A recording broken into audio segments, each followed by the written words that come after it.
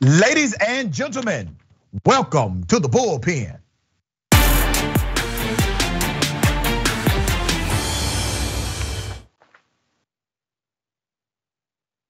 In the Bullpen today, he's back. We have Mr. Christian Datoc, White House correspondent, Washington Examiner. Christian, good day, welcome. Good to be back with you, Dr. Richey. It's always a pleasure. Pleasure is mine. So we are going to chop it up about two things in particular. The nomination process for Judge Jackson and what she's going through right now. And also I wanna highlight Clarence Thomas's wife, Virginia Thomas, because she has now recently publicly said, yes, I was at the Stop the Steal rally. And how does that complicate things for Justice Thomas? I don't want to presume what you know or believe about those items. Let's start with the nomination of Judge Ketanji Brown Jackson. And what are your thoughts and sentiment about that? Well, we know that the confirmation process is heating up. Judge Brown Jackson has been up on the Hill meeting with Democrats and Republicans for the past couple of weeks now. And I think this is going to be a much smoother hearing process than we've seen certainly during the Amy Coney Barrett confirmation process. And of course, during the Brett Kavanaugh disaster, I think is probably the best way to describe it. But let's be honest, Judge Brown Jackson might be the most qualified person to serve on the Supreme Court who's been nominated, at least in my brief tenure as a political reporter. And while Republicans don't necessarily have the votes to block her confirmation, I do expect some on the committee to sort of do the dog and pony show, play to their base and try and grill her as much as possible. Now, I will say, I think the only one potential legitimate critique of her nomination doesn't have anything to do with her legal career, doesn't have anything to do with her character as a person. It's merely the fact that she's a graduate of Harvard University, and there was a groundswell movement to have a next, SCOTUS justice, be representative of the people in the fact that they graduated from a public university. So I think that's a minor detail, and I don't expect it to make headways. But this should be an interesting week just to see how far Republicans want to play into the politics of it. Yeah, it is interesting, and I think Joe Biden made a very strategic move by nominating Judge Jackson, because literally many Republicans just voted to confirm her last year. And so, for example, Lindsey Graham, who voted to confirm her at her current position, then did an about face when she was nominated for the Supreme Court and said, this is proof that the radical left is winning. Well, that means, if you follow his linear logic, that means that he is helping the radical left win because he voted in support of her judicial position currently. And then you have some of the even more ridiculous things that have surfaced because of this nomination. You have Tucker Carlson demanding her LSAT scores. You have Ted Cruz, who says he never liked her because he did not want to drink his coffee in his office. Okay, I wouldn't drink Ted Cruz's coffee. All right, but it's all of these things that have nothing to do with her actual judicial philosophy nor ability to interpret the Constitution, which is the primary objective of the Supreme Court. So why do you think there's so much external dynamic in the conversation that has nothing to do with the internal process of being an actual judge? Well, I think we're getting all this external critiques primarily because she is just so qualified. I mean, when you can't knock her record, you go and start picking at anything. You start drawing straws out of thin air to try and make it seem like she might be, to quote Lindsey Graham again, just less than a year after he voted to confirm her to the circuit court. They want to make this a win for the quote unquote radical left or the socialist left or whatever they're calling the progressive wing of the Democratic Party these days. I do think there is a chance that Lisa Murkowski of Alaska and Susan Collins of Maine will vote to confirm her. And that would be a massive win for President Biden. It won't have anything to do with how Judge Brown Jackson serves as a justice on the Supreme Court. But if President Biden is trying to run heading into 2022 midterms and heading into the 2024 re-election cycle as this unifier, he has to get Republicans on board with some of his major moves in the White House. And this is probably going to be one of the few times, at least in this calendar year, that he might get Republicans voting for any initiative that he brings to the table. You know, there's unprecedented tribalism in politics right now. You know it, you're a political reporter. And when you talk to some of these elected officials off record, many of them sound like they have common sense until you put a microphone in front of their face. Do you see that changing anytime soon, maybe post presidential election or at some point in the near future? I don't see it in the near future. I'd like to think that this could happen. Again, I think there are some of the members of the sort of populist wing of the Republican Party who got very close to endorsing some of the proponents of the Build Back Better agenda, whether it was extending the child tax credit to that expanded pandemic level, whether it was instituting some type of paid family leave at a grander national scale. So I think there is some hope for potential bipartisanship again in Washington. But again, with elections coming every 2 years, with just the way the national media is really inflaming this divide between Republicans and Democrats, I'm not sure it's going to happen until at least Donald Trump is formally 100% out of the picture. Let me ask you this, because I think politics has de-evolved to this power grab and nothing more. So let me give you the scenario.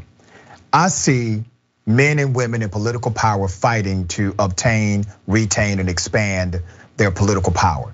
And what they will do is they use policy as pawns. They're not using policy to advocate for actual change or for the best benefit of their community. They're using them as pawns. So what they will do is select a policy, make a big deal about a policy in order to retain or expand their power. They're not thinking about the actual end result of their policy. We have come so far away from a policy-centric American government, where now the battles are really just battles of the elite in many ways, and they have very little to do with the people that may suffer because of these policies. And then the other trick they play is they will sell to those people that vote for them, no, this is actually a good policy for you because here's what it will do for you, knowing good and damn well that's a lie. They will create and craft a narrative, a message around the policy, because they know that if they actually understood what the policy would do to the average American would reject it. Am I off basis here, Christian? I think you're right, and I think there's a number of bills, especially down with our friends in Florida, that we've seen pop up in the last several years that illustrate that point. If you take this controversial "Don't Say Gay" bill into account, how many schools in the state, let alone across the country, are having heart-to-heart, conversations about sex and gender with children between kindergarten age and third grade? Yet, let alone, this has become a major hill for Republicans to die on. It just doesn't really make sense. And I think it's people crafting policy that's sort of coming out of these culture wars, what have you. And I think you're right. This is not necessarily trying to help people who put them in power. This is solely about expanding that power grab and trying to make sure that you can stay in office as long as possible. Yeah, we call it red meat legislation. It does nothing but feed the red meat or the extremist of your party, and provides absolutely no remedy in the social or political construct. Let me jump to something that just got exposed this week. Publicly, for the first time, Virginia Thomas, Clarence Thomas's wife, she has said, yes, I attended the January 6th Stop the Steal rally. I call it a terrorist attack because that's what happened at the Capitol, okay? So she's now saying, yeah, I did, I attended it. Here's the other part of it. It was in fact Justice Thomas, who was the only Supreme Court justice who voted to give Donald Trump what he wanted when Trump wanted to stop the January 6th committee from investigating him or investigating his documents, etc. He was the lone vote out of all members of Congress, out of all the Supreme Court justices, excuse me. So we're supposed to believe that his wife's connection to January 6th has nothing to do with his ultimate dissent in that ruling. I think anyone with eyes and ears and who's been following this situation would tell you that it's clear that that influenced how Justice Thomas voted. I think the real problem here is that there's not really any type of precedent for this situation. And what does the Supreme Court do besides dictate precedent and look forward how the law will be applied in the future? Now, again, Jen Psaki was asked about this just, I want to say, on Monday during the press briefing, perhaps Tuesday, whenever the news was first broken. And she flat out declined to talk about this. I think, again, just because there's so much uncertainty. What this does show is that the January 6th Select Committee, their probe, it's not going anywhere. Ginny Thomas, at least in Washington, D.C. circles, is known as sort of a big-time conservative advocate, a big-time conservative organizer, and it's yet to be determined just what connection she had with this actual rally and with some of these more extremist, militant, terrorist figures, like you pointed out, who ended up storming the Capitol. Just being present at the speech doesn't mean you instigated a riot. But again, if there's smoke, there's fire, and clearly the committee thinks that there's a lot of smoke here that they need to investigate. Yeah, and I really think there's something more to it. She says she left early because she got cold. I don't believe that. I actually think she was in the crowd. I believe that somebody tipped her off.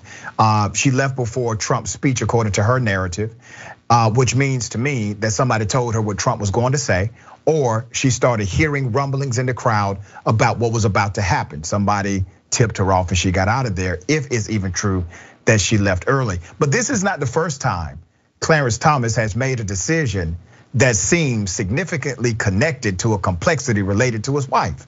He has refused time and time again to recuse himself from cases that obviously involve his wife on some level that we know of publicly. Why do you think it's so difficult for the brother to just step away from the damn bench for a minute and say, hey, out of the nobility of this office, I have to recuse myself, because it's not just about the issue of conflict, it's about the appearance of conflict that I will adhere to. Why hasn't he done that? Well, I think that has to do with, in large part, us as the media and the nation as a whole. You know, when you enable people to behave in certain ways and conduct themselves in a certain manner for 20, 30 years at this point in time, why would you expect them to change what they've done consistently? Especially someone who I genuinely do think is as educated and consistent in his beliefs as Clarence Thomas has been just over the past 25 years or so. So again, part of this is on the media, and I think it's smart now that the people who are investigating this perhaps leaked where they might be going to get the focus back on Ginny Thomas, to get the focus back on Justice Thomas heading into Judge Brown Jackson's confirmation hearing, because this goes to show the Supreme Court, people forget about it, but it might be the most important political body in the country. These are lifetime appointments. Yep. These are people who, again, dictate how the law will be upheld and how people can, craft future legislation. This is a very important battle, especially again if you're a progressive Democrat, considering the current makeup of the court and the 3 justices that former President Trump got on there during his term in office. Yeah, I have a theory. I think justices get too damn comfortable. I'm for Supreme Court reform. I think it needs to be a limited appointment that allows for reconfirmation. Here's why I say that. If it was allowed for them to actually have to be reconfirmed every, 10 years. They don't know who in the hell will be in power 10 years from that day. So maybe they don't make decisions that are squarely and only partisan if they knew that was coming up. Lifetime positions, it creates an absolute power dynamic. And we know absolute power corrupts absolutely. Clarence Thomas has become too damn comfortable on that bench. He doesn't even care what it looks like anymore, okay? He's not even trying to hide it. I can make the same argument for some other justices, all right?